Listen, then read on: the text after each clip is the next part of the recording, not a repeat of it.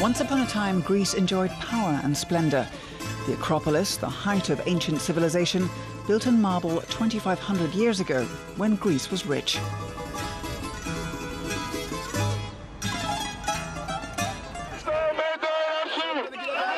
Nowadays, Greece faces paralysis, strikes and despair. People voicing their bitter disappointment, cursing the state and the politicians who have caused the crisis.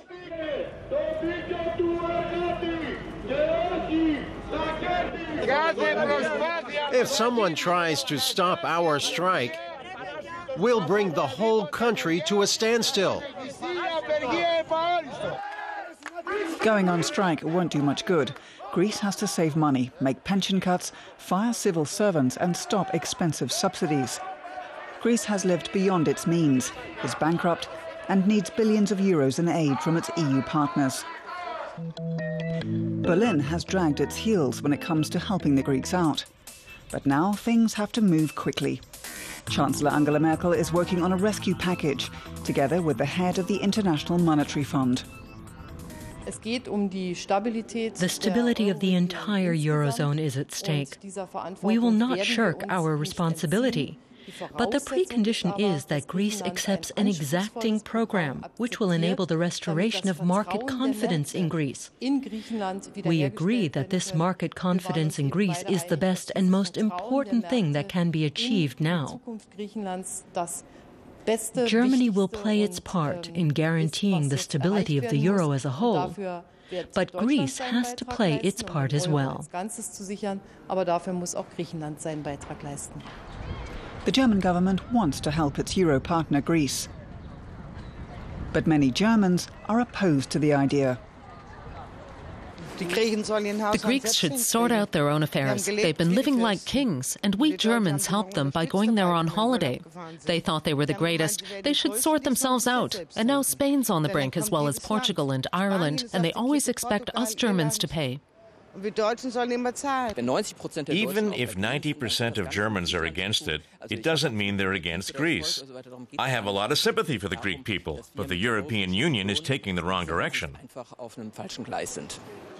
The German parliament is set to decide quickly on the package. The government is under pressure. That benefits the opposition, even if they do vote in favour of the rescue programme. Just look at the statements made by the CSU and the FDP. The FDP is acting as if it had nothing to do with this issue as a member of the coalition. That's unacceptable, and any head of government would be roundly criticized for that. We've never seen such a bunch of clowns, and that during a really serious currency crisis. The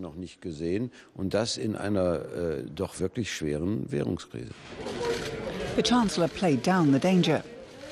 She took a tough stance that Germany did not want to pay. Berlin is expected to shoulder a large part of the EU rescue package. But why did she wait so long?